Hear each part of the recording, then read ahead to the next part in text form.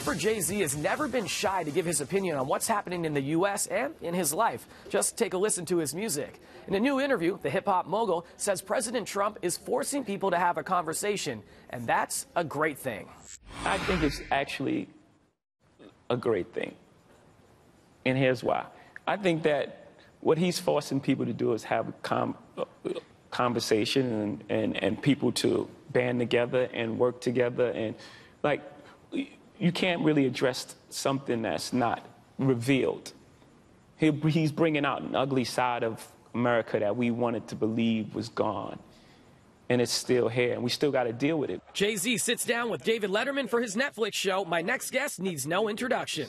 During the conversation, Jay-Z also opened up about cheating on his wife, Beyonce, saying, quote, "I want to have the emotional tools that it takes to keep my family together. I have a beautiful wife who's understanding and knew I'm not the worst of what I've done. We did the hard work of going to therapy, and, you know, we love each other, right? So we really put in the work."